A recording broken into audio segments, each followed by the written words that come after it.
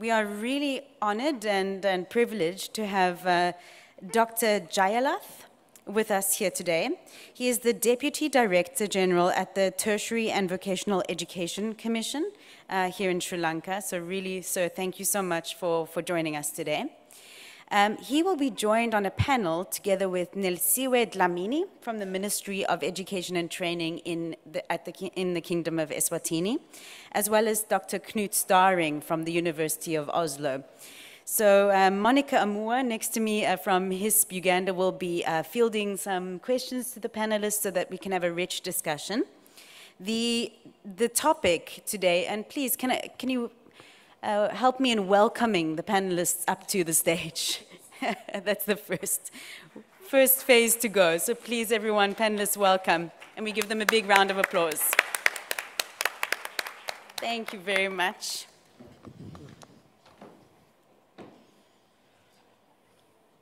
Just to reiterate to our KICS community online, please feel free to take questions. We're trying to make sure we collect them and add them. So if you have any questions for the panelists, please feel free to add them in, and we will support Monica to relay those. So thank you very much, everyone. And Monica, please feel free to have a seat on the panel. So just as a very short introduction, we feel that this panel is really titled Expanding the Role of a Traditional EMIS. In many, many discussions, we feel that a very high bar has been placed on a traditional EMIS these days. We have a really growing complexity of our education systems. There's the national, the regional, the international monitoring requirements that are put onto us. And there has been an increased need for real-time data and for EMIS to support learning. We're expected to answer questions about enrollment and performance, but now also about well-being, about the teaching and learning processes, about learning outcomes, about pathways, diversity, equity, inclusion, and then as well, the long-term outcomes of all our students. Where do they go next? And an additional layer is the need for EMIS to support learning continuity and monitoring. So if we have a crisis on our hands, how do we plan and facilitate uninterrupted access to quality education for those learners? I think COVID, when we think back to that time, really it added a very new dimension of complexity for us. Education systems across the world try to deploy distance and hybrid learning programs, but in many cases, we were unprepared to reach beyond even the school building. And I remember CD telling me this, and I thought I should bring this in. So this is a quote from CD directly. We were unprepared to reach beyond the school building to support teaching, learning, and monitoring during school closures. So we thought it would be important to look at what is this expanding the role of the traditional EMIS, the limited EMIS in a way.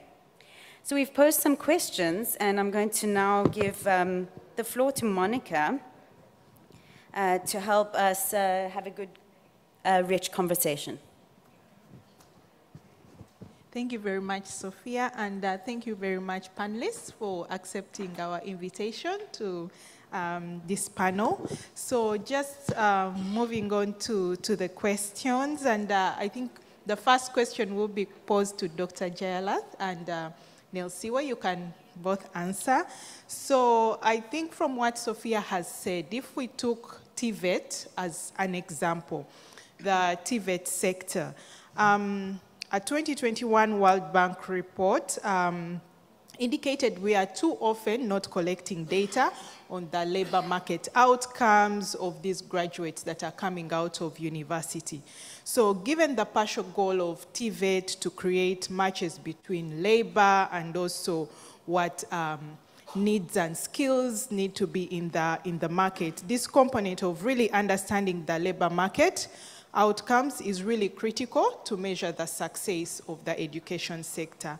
So really, in your own experience, what are some of the biggest stumbling blocks and complexities of linking across ministries and within ministries to really achieve the best outcomes for the labor market?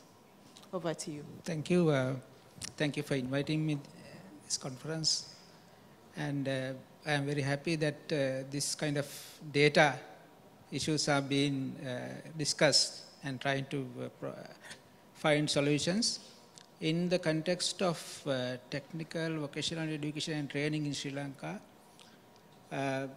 if I give some figures, so we have in yearly like 150 to 200,000 student intake, and we are running like 6,000 courses per year at about 1,700 institutes. So we have like 7,000 teachers in the system. So I work for the Tertiary and Vocational Education Commission, which is the quality assurance, regulatory and qualification authority for the TVET sector. So as you mentioned, we are struggling with the data issues. There are a lot of data issues. The first issue I would say is the interoperability of the systems.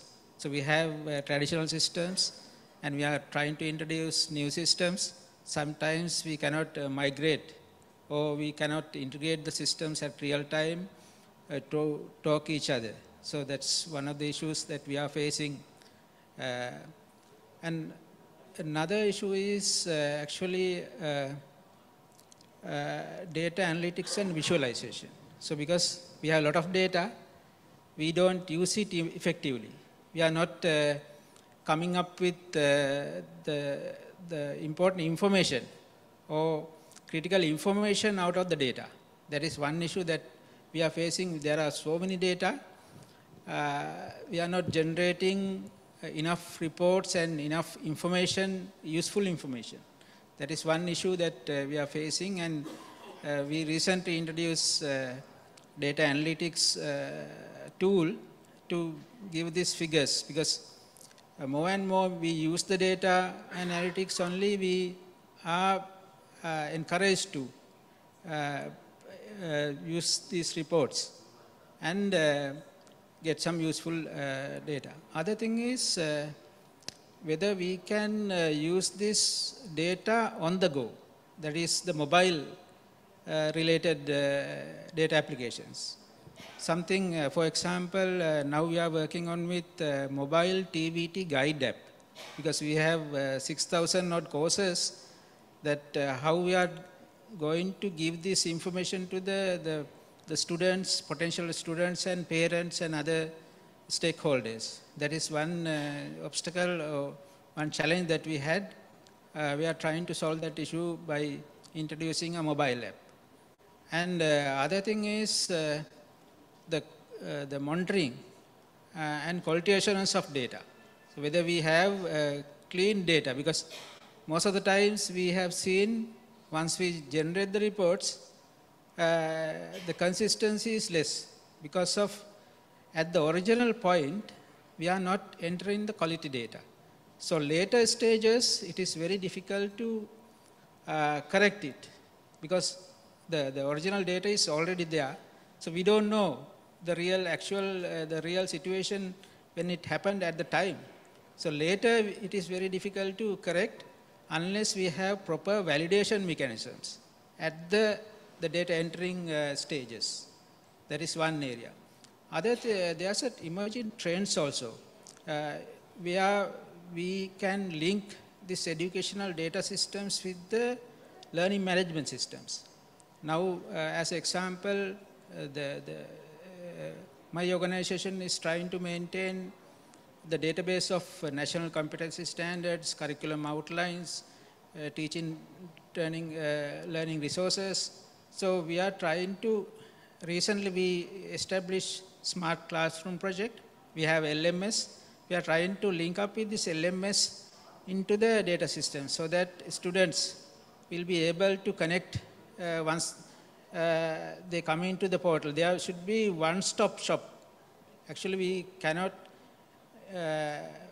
attend or we cannot achieve that still, but if you have a portal kind of thing for one-stop shop, whether once the student comes, they can go to different systems, LMSs, databases, quality assurance parts likewise.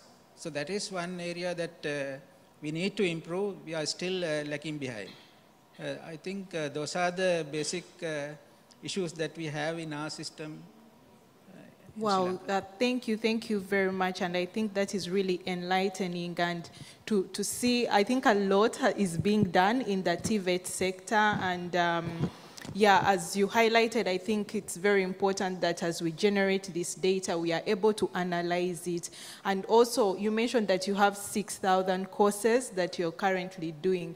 So I would really love to believe that, you know, these courses are also linked to the needs of the labor market. And Knut will, I think, share more. So in South Sudan, we are currently implementing a TVET program using DHIS2 in South Sudan. And one of the things that the partners from UNESCO mentioned is that, well, I remember his comment, he's like, I think we are tired of training only hairdressers. You know, we need to train more labor workforce that maybe can go into hotel industry, that can, you know, do these other jobs that maybe are more paying, and also that they can be able to support their families. So it's really important. I think I can add one more point. According to the labor market information system, we are maintaining a labor market information system, and every 6 months we publish a labor market information bulletin. Actually, we are covering 5 areas. One is the demand for jobs and employment information, unemployment information, supply from the TVET, which categories they are in which numbers, and some research. What are the trends, the current trends, and what will happen to the labor market in maybe next 6 months or 1 year. That is some prediction. We are maintaining that labor market information bulletin, which is an online document in our website. Wow, this is very fascinating, and it will be good to learn more about your experience in that. So over to you, Nelly. What has really been some of the biggest stumbling blocks and complexities of really linking these ministries together, and how do we ensure that we collect the data that feeds into the labor market? Thank you. Thank you so much, Monica. Thank you, Doctor, for sharing your experiences. But the issue again, it's in as much as the labor market and the analysis is there, then for me personally, it then comes back to what is happening for basic education. We do have the standards from UNESCO to say a learner has achieved a primary education level. This is the minimum standards that each country should have in place, and it's easier to monitor that. But when it goes, maybe from where I come from, when it goes to the upper levels like the TVET, we find it hard to have like the basic minimum standards to say that if a hairdresser at this particular level, it can work in my country, can also go out of the country. This is the minimum requirement for that particular entry in that skill sector. We don't have that, and we are not, even the curriculum, it's not, how can I say, standardized across board. So it makes it difficult to monitor that, and also to make it speak. To say that there are 6,000, how do you find a standard? How do you define the minimum requirements for that particular skill? And how do you then scale it to say this is the highest level of skill that you can actually accumulate in that? And then how do you monitor that to speak to the labor force or the economic situation for that particular country? I think if you can get that, and it can be standardized across board and globally, it would be easier even for the education management information systems to collect that and monitor that and inform everyone in their particular country on the needs the excess deficit or the projected need of that particular country. Thank you very much, Nelly. And I think you really raised an important point on the need to have standards, really, and certification of these courses, so that if these students or youth go into the labor market, at least they have a certificate that shows their qualification and ensures that they get at least the minimum wage of their skill set. Yeah, thank you. So I'll move over to Dr. Knut, and our question today is, in the 2023 KIC scoping study, looking at data systems and data use challenges for Europe, Asia, and the Pacific, they identified that more applied research should really be done on horizontal and vertical harmonization and coordination of different data systems that are used for education management. So given your decades of experience from the health sector, working with very big health organizations like WHO, do you have any reflections on how management information systems can be simplified to facilitate use of data for policy and planning across sectors and different levels of government? Right. Yeah, no, it's, I don't know if they actually can be simplified. We want to, in a way, make things, we want to expand the use of data. That, as was eloquently formulated, there is a lot of data, but it's very hard to use. It's very hard to gather it, collate it in a manner that is easily accessible and responds to the needs of decision makers as they need to make the decisions in a timely fashion and in an appropriate sort of format. I think that's a general thing beyond any sector. I mean, health sector, education sector. So it's kind of, I think Einstein once said, make things as simple as possible, but not simpler. So there is an irreducible complexity, I think, as you also highlighted in terms of, there's so many trades and skills that you want to train on, and if you have 6,000 courses, I'm sure you cover a whole range. So it's much easier to standardize, basic numeracy and basic literacy than this level where things are really diverging. And the other thing that I observed also from my recent visit to South Sudan is, I mean, you have the government sector, you also have the private sector. Even the government sector is not one thing. It's the Ministry of Education, it's the Ministry of Labor, they have their own courses. Even Ministry of Agriculture, Ministry of Fisheries, they also do various types of trainings. This can, of course, vary from country to country, but it's such a diverse, I mean, it's not even one sector, it's really almost across society, as you said, from hairdressers to carpenters, to plumbers, to electricians. So it's really complicated. So that's why again in the case of a very young nation, the youngest nation in the UN, which is South Sudan, it's only gotten independence in 2011. They said, okay, even the parliament actually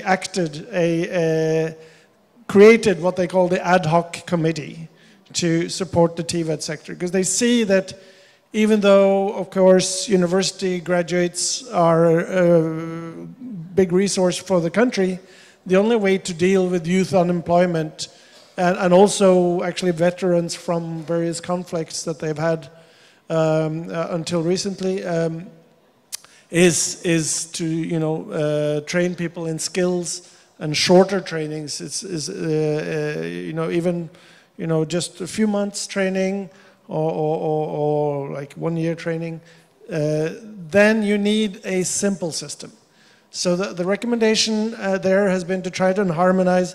At least we agree on a minimal core set that we know what is the name and duration of the training, a little bit of specifications for each trade, but at least you get that overview that will feed into and can be collated with labor market studies as again, Sri Lanka seems to have a very good system for.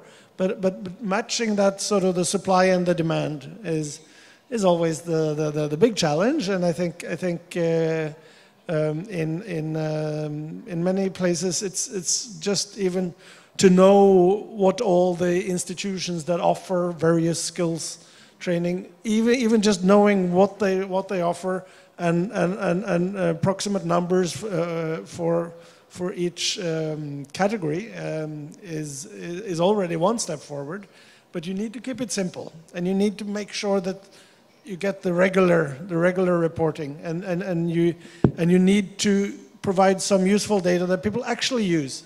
And of course, that's kind of a vicious cycle or a virtuous cycle. I mean, if people use data, then they will demand better quality, and then more people will use the data because it's better quality. Or the opposite, if it's bad quality and no one will use it, then it will stay bad quality, right? So that is the challenge. Yeah, thank you very much, Dr. Knut. And I think you usually tell us to keep it simple. Yes, he usually tells us to keep it simple, start with the low-hanging fruits that maybe can give the greatest impact, and I think that is really important. And your recent experience in South Sudan, you are in Juba, you know, there were even internet challenges at that point. So as we think of, you know, embracing these systems, how do we, you know, connect with the realities on the ground, and what are the trade-offs, but also to keep, to obtain this important data that we need for decision making, I think is key. So Sophia, the timer is not moving, so I don't know how much more time we have, but I would really like to open it up to the audience. If you have any questions, if there are any questions online, please feel free to share. Thank you.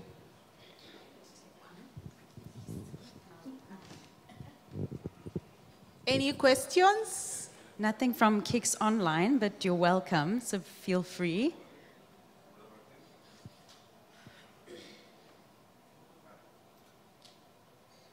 No questions? Oh, yeah.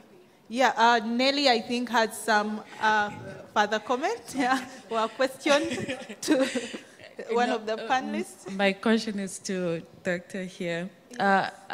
In your case, looking at the causes, the labor market information systems, do you foresee any linkages with the education management information system in Sri Lanka to say that if a learner is exiting the basic education and they are not taking the pathway maybe of higher education, but they want to take the skills side, what are the linkages do you foresee, and what are the challenges would you foresee? And something can you have a basis of integrating those two systems? Thank you. I think there is a very valid question which we are struggling always. What is the interconnection, or whether there's a smooth transition between the systems is an issue. Because we have recently, not recently, maybe 3-4 years ago, started this 13 years compulsory education mode, which focus some of the students to the TVET sector. So earlier there was no pathway, direct pathway from school to TVET sector. Now we have this 13 years compulsory education, and there's a project in Ministry of Education in Sri Lanka where the student wish to have TVET sector vocational training, so they can switch into these classes. Then they can go on with 6 months in the schools, and then they can come to the TVET centers. So they are given with the opportunity to learn, because we have about 500 quality assured courses. We have developed a national competitive standard and assessment material and curriculum outlines to those courses. So we are giving only that quality assured courses to these students. So they are undergoing some training there, and after that they are being put to the on-the-job training in the industry. So the industry, after the industry, there's a evaluation, the assessments, and after that they are given with the national vocational qualification, which is our national qualification system. So they are awarded with level 3 or level 4 qualification in different occupational areas like plumber, masonry, carpentry, likewise different skill-based occupation system. So we have this, also we are now trying to develop a career platform where the students can come and see what are the opportunities they have. So what is the career progression, and what are the career maps, what are the other jobs, because these students, they don't see any jobs other than they are seeing daily in their daily routines. So we have to give some information to them, what are the jobs, what are the competencies, what you need to do to be such a person, and what is their aspirations, and how to match these aspirations with the job requirements in the field, what are the emerging and trending jobs. Likewise, we have to give some information to the students only. They select some of these jobs. So we have to give more and more information. Only their depth and breadth of selection is going to be very wiser. So that is one area that we have to look at. Yeah, thank you very much. Yes, Dr. Knut, you have a comment? No. Okay, any other comments, questions from the audience? Yeah. Feel free to introduce yourself. Yeah, my name is Sanat Manage. Actually, I'm representing the Save the Children International Sri Lanka office. So previously also I had a chance to work with the TVET sector, because one of the project funded by the World University Service of Canada. So I work as a senior manager for the monitoring, evaluation and knowledge management. So in that, this question actually for the doctor, I think you already highlighted that there are about more than 6,000 courses in the TVET sector in Sri Lanka. And also, I just wondering that, because I know that most of the courses are now outdated, right? And also, sometimes some of the courses is not really matched with the current labor demand in the market. So how often in our country system you are modifying or updating those courses, and how frequently is this happening? And also, is there any gap in this information in the labor market analysis or to get the right decision in these areas? I think that is a very critical question, because the first I give the answer, every 3 years we are updating these NCSN curriculums. That is our standard time. So there are some deviations due to various issues. So from these 6,000 courses, I must say 3,000 NVQ courses are being run, and 3,000 non-NVQ courses. So these non-NVQ courses are also quality assured courses. So there we check their curriculum, what are the learning outcomes, what is the assessment, what is the OJT requirement, whether they are doing continuous assessment, whether they are given proper time duration, the lecturer qualification. All these are checked before approving this course. Once approved, we are publishing it in our website. So anybody who wish to go to a quality assured course, they have to see our website and take a course from there. Otherwise, there are so many other institutions which are not in our quality assurance framework. So these are some low quality. So every day we are seeing some of the advertisements going on in Facebook and social media offering these courses which are not registered or quality assured. So we have to refrain from, because every day we are trying to give counter advertisements for these courses, not to go for these courses, because there are so many people are trying to do some businesses out of this environment, because there are so many demand for the TVET sector because of the economic situation and various other things. So students are trying to take some courses and go abroad, and various employment perspectives they are searching for. And this is actually, we have to get some wiser decision. Once we go into the course, we have to see which is this registered program, is this accredited program. What we recommend is the accredited program. Accredited program runs in the national vocational qualification and national curriculum. It is very much quality assured than the non-NICU or non-registered course. That is my simple answer. Maybe because we have online dashboard for the development of NCS. There are 200 courses are in the list waiting for development and validation and revision. So if you go to our website, you can see the list. Every course we mention what is the given date, what is the exact finishing date. If this is delayed, what is the remark and what is the reason for delay.